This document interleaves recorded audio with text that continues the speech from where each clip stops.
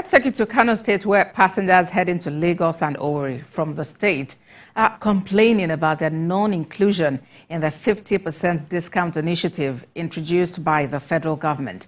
But others traveling to Onitsha in Anambra State thank the government for including them. TVC News correspondent in Kano State, Ibrahim Issa, reports. It's the unitized season, and many Nigerians are traveling from one destination to another to spend their holidays. With just a few days to Christmas, the federal government, through the Minister of Solid Minerals, Allege, introduced an interstate travel discount initiative for road travelers and 100% discount for train travelers. A visit to the Kano luxury bus motor park shows a beehive of activities as travelers move from one location to another.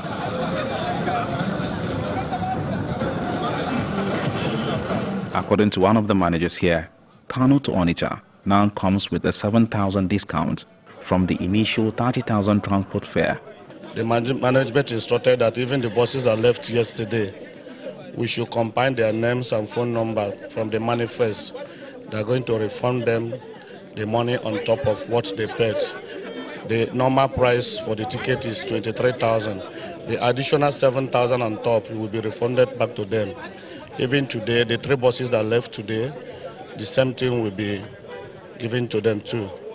So that is the first time we are seeing this kind of thing happening in a season like this. Some passengers traveling to Onitsha in Anambra State are pleased with the discount and express joy at the development. Actually, yesterday we paid 30,000 for the transportation, but this morning we are informed that government gave a discount of 7,000 naira to become, that's our fare now is now 23,000. Traveling to Anambra State, Onitsha to be precise, and the cost of ticket yesterday was 30,200. So this morning we were told by the manager of the company that there will be a discount of 7,000. That is from the president of the country. Though the federal government has excluded air travel from the initiative, some passengers here call on the government to wade in and provide lasting solution to the problem. This year needs discounts. They refused to collect the 50% discount, and now we paid 28,000. I'm traveling from Kano. I'm going to Lagos, and I boarded SD Moto, and the transport fare is 25,000 naira. There is no discounts. I enter now for this money. I don't pay 25,000 naira. So I hear now say another motor they carry on for 12,000. Say government you won't pay another 12,000 for them. So where I want to now? The slash in fares for Nigerians started on December 21st and is expected to end on January 4th, 2024. Ibrahim Issa, TVC News, Kano. Ibrahim Issa joins me now from Kano. Ibrahim, this slash in a bus fare is meant to be 50%, but those you have spoken to in that report spoke about just about a 23% discount. What's going on there?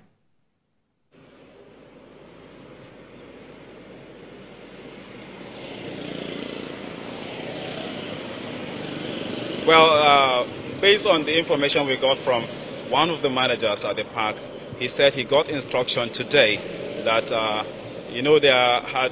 the passengers initially pay 23,000, but because of the unitized season, normally, I don't know what the reason is, some parks increase the fares. So they increase the fares from 23 to 30,000 naira. So the management of his own company ordered that they reverse back to the normal 23,000 naira from, I'm talking about from Kano to Anambra State to Onitsha. So the reverse of 23,000 is the reason, is one of the measures they take according to the manager. But we don't know exactly why the prices have not been slashed to 50%. And in that same park, we spoke to some passengers. They lament non-inclusion, that they are boarded buses that were not included in the federal government initiative. And as you have heard from the reports, they called on the government to wade into the matter and extend the initiative to more companies so that more passengers can enjoy the discount provided by the federal government. And Ibrahim, about the first set of bus operators you spoke about, even if it's 23,000 naira, 50% should actually be about 12,500 naira. Or 11,500 naira. So it's really disturbing, and we hope that we get to the root of that. But then, has this initiative made us see more people at the bus parks trying to travel?